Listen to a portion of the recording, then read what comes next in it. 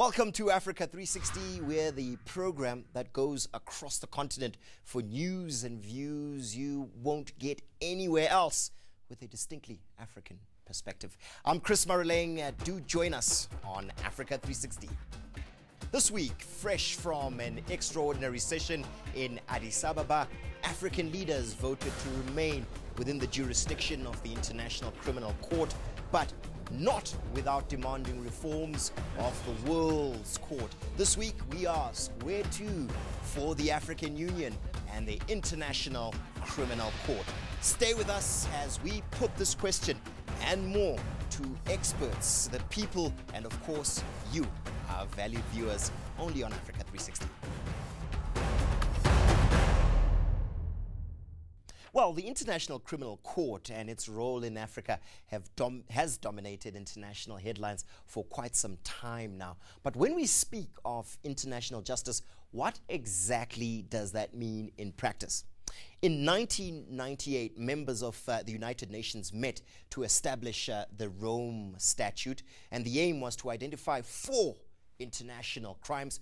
Those were genocide, crimes against humanity, war crimes, and indeed crimes of aggression. So, guided by the responsibility to protect, an international judicial system would step in where states were unable or unwilling to pursue the perpetrators of these crimes. That statute established the International Criminal Court, which is currently located in The Hague in the Netherlands.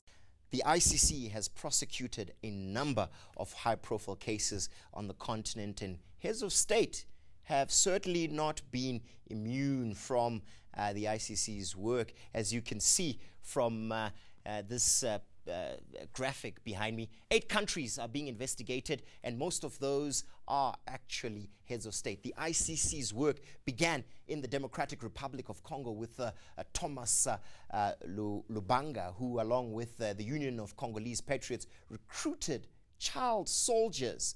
Uganda's infamous warlord Joseph Kony is also on the ICC's wanted list, while the Central African Republic's Jean-Pierre Bemba is, along with Ivorian leader Laurent Gbagbo and his wife Simone, they're all under prosecution.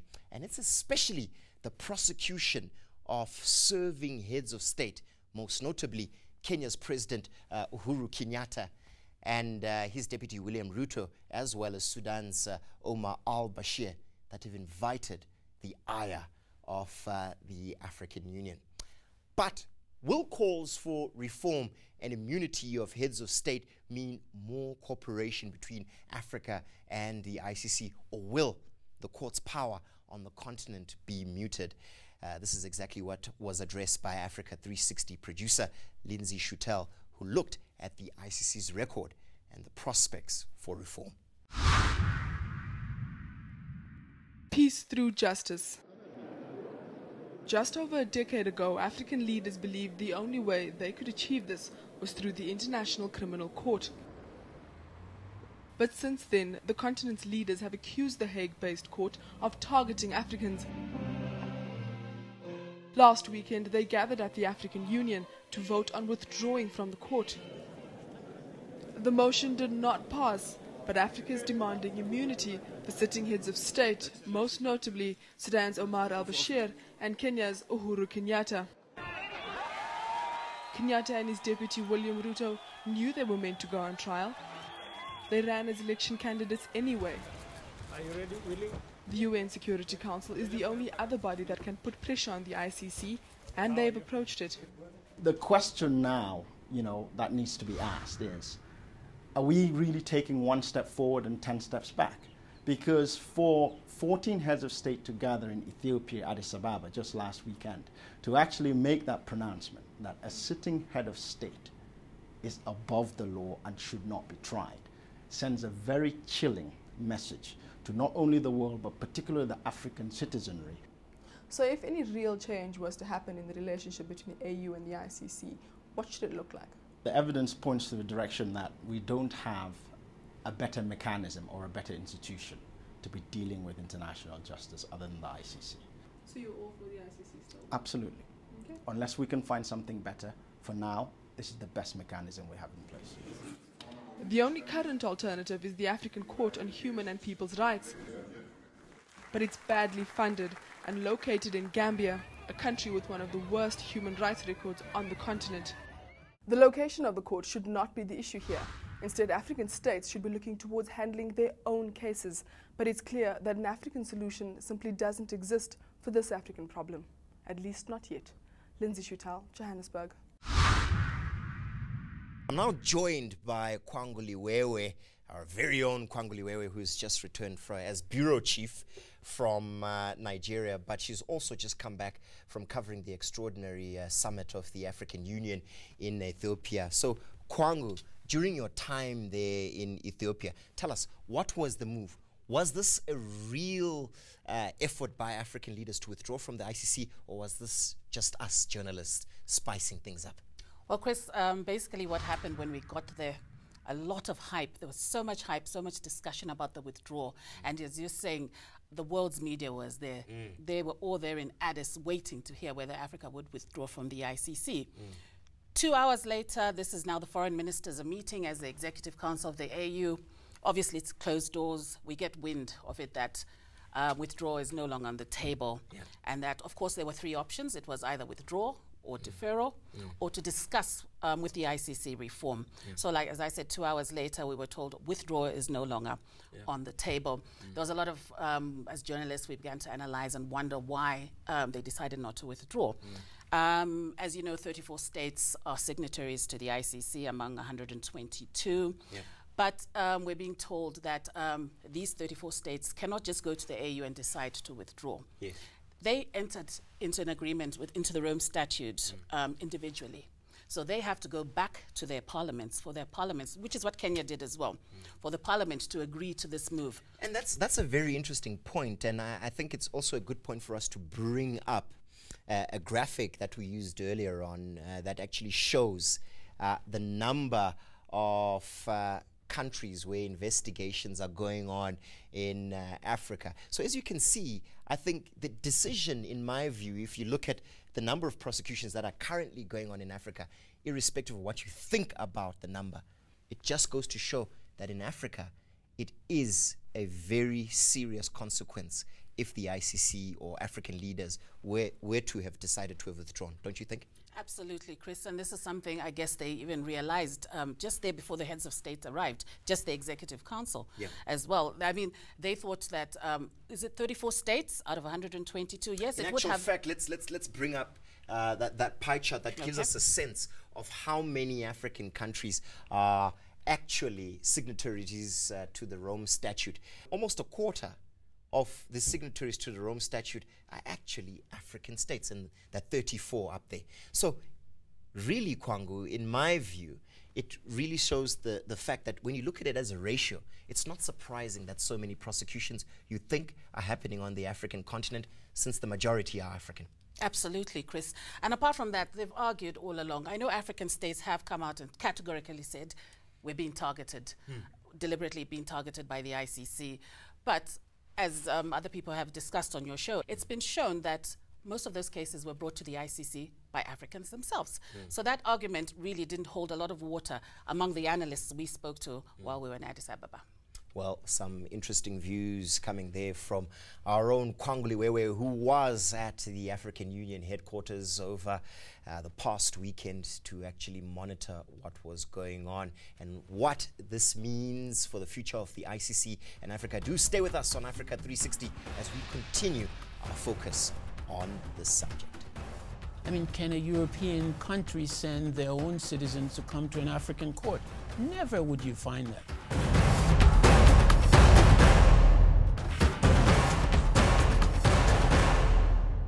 Welcome back to Africa 360. We're unpacking the decision by the African Union to remain a part of the International Criminal Court, but not without demand for reform. But joining me in studio to help us unpack this issue in a little bit more detail is a real regular on Africa 360, and that's Koffi Kouakou. He's a senior lecturer at Wits University here in Johannesburg. We're also joined by Sipho Malunga, who is the executive director of the Open Society Initiative for Southern Africa. And last but certainly not least is Tiseke Kasambala from Human Rights Watch. Thank you so much for joining us on Africa 360. Way back, I spoke to Courtney Griffiths, QC, and he's the man who had the task of defending convicted Liberian warlord Charles Taylor. And this is what he had to say of his experience at The Hague. The day I see George Bush led in chains like Charles Taylor from the United States to Holland to be put on trial, or when Tony Blair is subjected to the same indignity, then I'll believe wholeheartedly in international criminal law. Until then, there is a battle for us as black people to fight here. So some very interesting views there coming from Courtney Griffiths, who seems to indicate that there is an inconsistency in which justice is applied. Well, he says that unless Tiseke Kasambala, he sees George Bush and Tony Blair also, you know, taken to The Hague in chains, that until that happens, why the focus on African leaders then? Look, no one is arguing about the fact that there's an even application in terms of how the ICC has gone after its cases. Mm-hmm. But that is not the reason to target the ICC in particular. It's a good point, but Sipho Malunga, when I look at the work of the International Criminal Court, the interesting thing is that we do understand that the majority of signatories to the Rome Statute are from Africa. However, it appears that the majority of prosecutions and indeed investigations happen to be in Africa. Is nothing else happening anywhere else in the world? Good question, Chris. Be very careful what you sign up for. At the time that our African governments chose to sign up to the Rome Statute, mm-hmm. there was an expectation that it would never get to the heads of states. So if you look at the early cases that ended up at the ICC, Lubanga, DRC, Jean-Pierre Bemba, DRC, and with time, Bagbo. So these are all losers, so to speak. It is only when the ICC started going for presidents that then the issue, then it became a problem. Mm. Now the question is, do we throw out the baby with the bathwater? Yeah. One of the key points that emerged from the summit that was held in Addis Ababa was the view from African leaders that there was a need to strengthen the African Court on Human and People's Rights.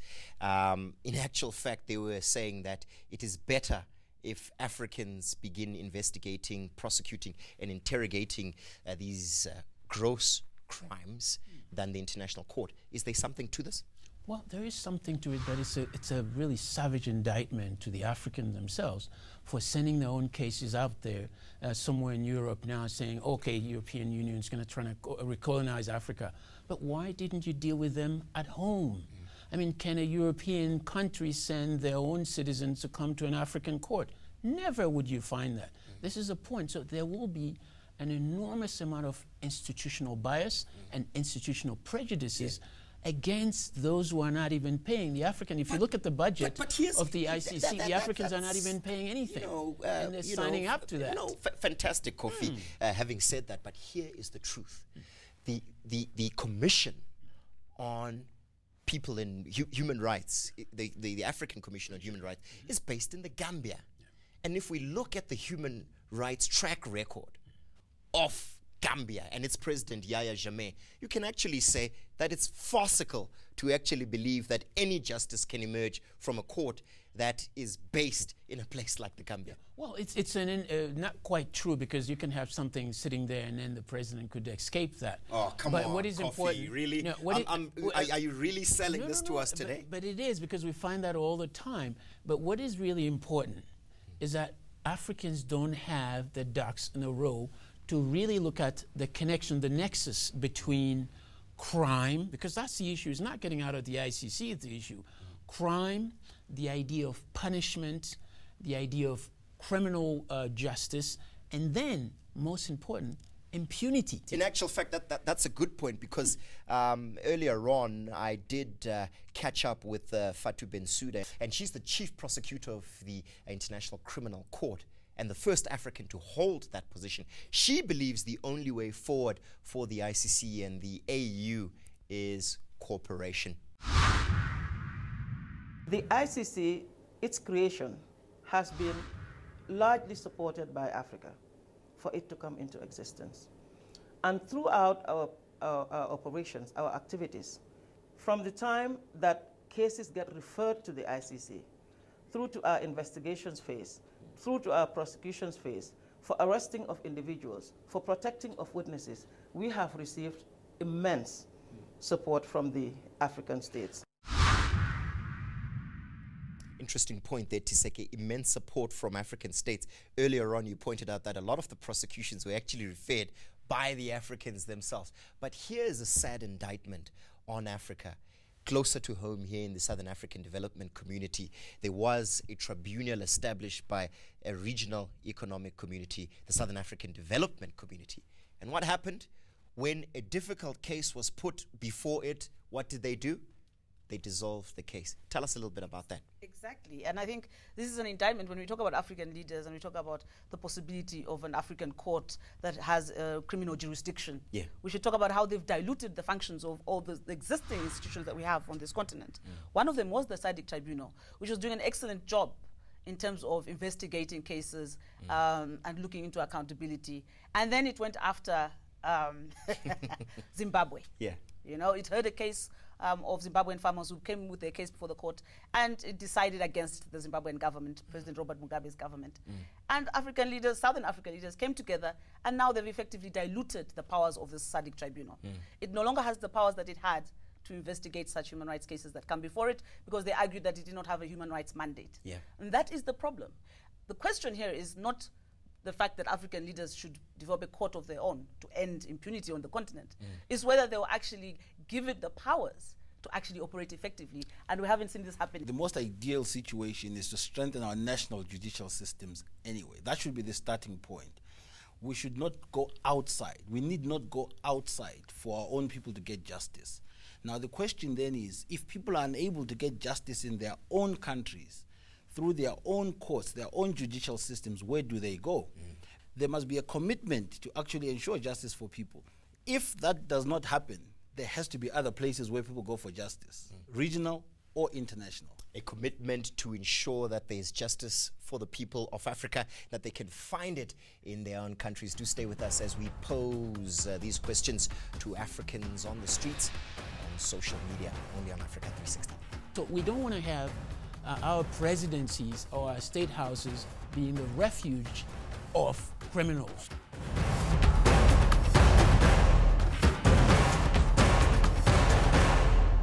I think the case should be brought back here. I don't even think it should be there in the first place. Most people were a bit bitter at that time, so we were thinking, let's just take them to ICC. But right now, we're seeing that it's taking so much of their time, even as leaders, and it's making our country even look bad from outside. There will be a lot of delays as far as our country's activities are concerned. Because when the president is at Hague, who is going to be in the office? There are so many things which are supposed to be done by the president on a day-to-day basis. Yes, we need him here. Welcome back to Africa 360 today. Our focus is on the relationship between the International Criminal Court and the African continent. And earlier on, those were the views of ordinary Kenyans whose country has become the focus of a tug-of-war between the International Criminal Court and African leaders. But we also love to hear from you, our audience on social media platforms. And in actual fact, this is our Facebook page. We asked our Facebook fans what they thought about the African Union's deliberations on whether to withdraw from the ICC or not. Well, Sindiso Valentine Moyo says all African countries should stand together and withdraw from the International Criminal Court because it's a tool by Western countries to bully and continue colonizing Africa in disguise. But Duduzi Mtimunye is clearly not in agreement. He says if we withdraw from the ICC, what mechanism do we have to replace it with? Ordinary courts will not be strong enough to try high-profile individuals like heads of state. Now, the interesting thing, Kouakou, that we're getting is Kenyans on the ground saying, look, this is making our countries look bad. All we want to do is our leaders to govern. The ICC prosecution on serving heads of state undermines this capability. What's your view on that? It doesn't undermine it. I mean, in clear, the very important focus right now is not about individuals or leaders per se, but people committing crime. So the connection, the reason why this whole debate is that there is what we call an element of causality. Yeah. What really got them to really say we're going to indict so-and-so? It's because there is a presumption of crime that was committed.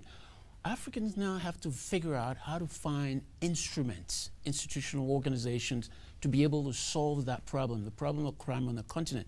In fact, there's a close relationship between what the ICC has managed to do and the calm that we're going through the past 5 to 6 years.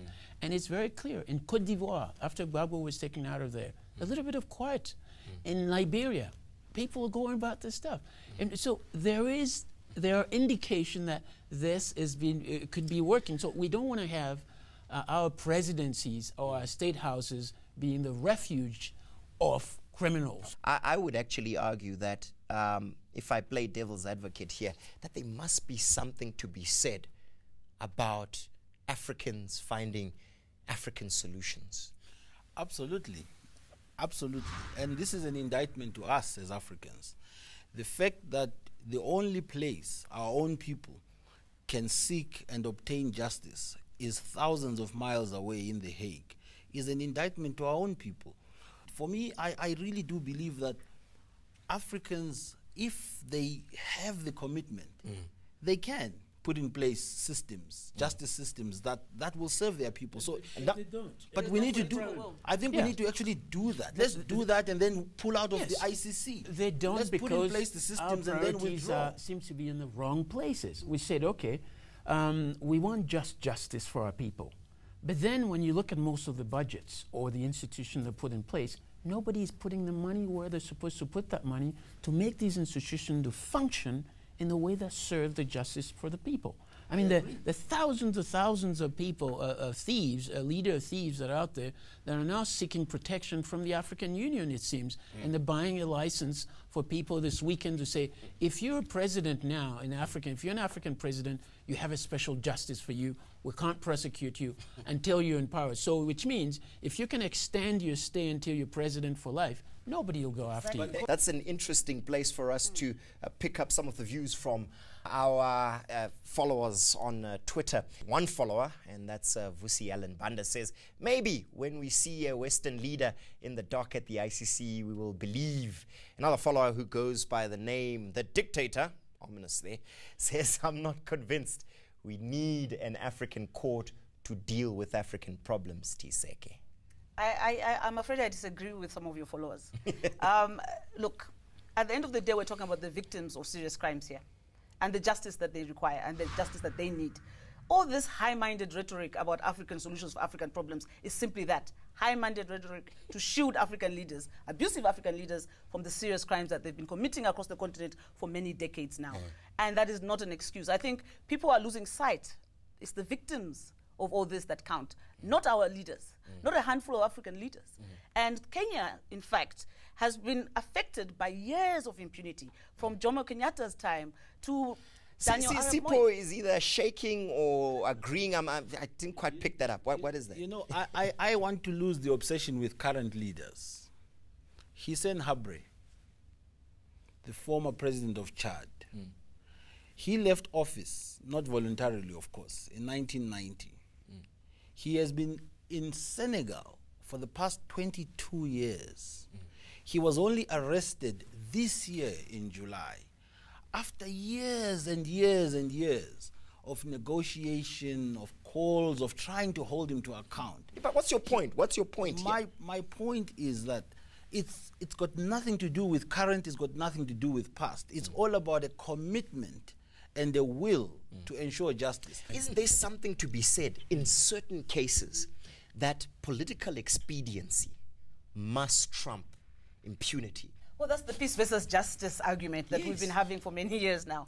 And I think my argument is that I think peace and justice go hand in hand. Really? If you have accountability, you ensure long-term peace.